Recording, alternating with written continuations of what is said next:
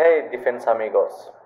Today we are going to discuss about the hypersonic variant of Brahmos cruise missile, which is known as Brahmos 2.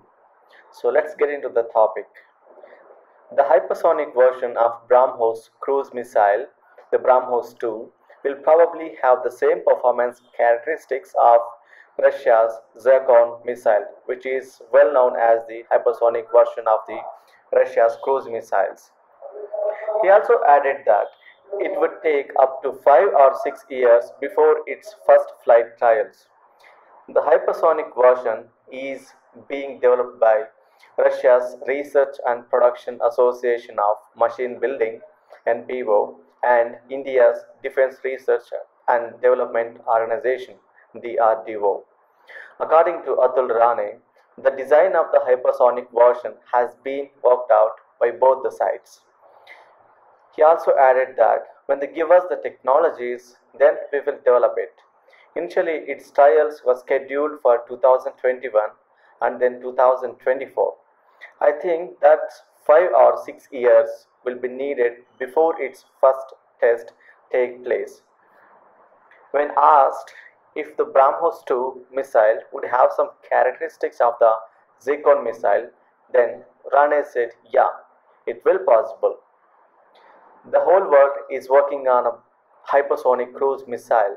The US and China are developing hypersonic versions of their already existing cruise missiles, but they do not have them yet.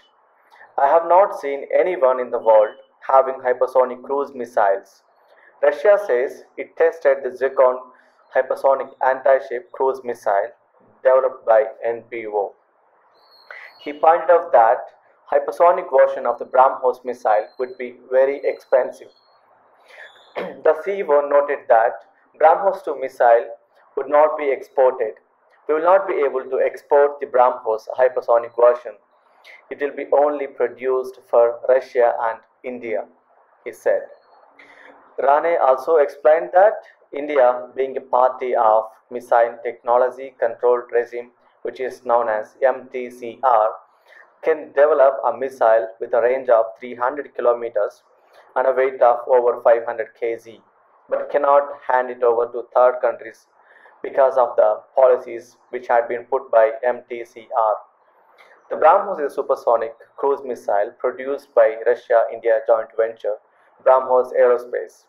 The missile has been jointly developed by Russia's NPO and India's Defense Research and Development Organization. Currently, different versions of the operational Brahmos variant is being used by India's Navy, Air Force and Army. Please like and subscribe to our channel for supporting our good work.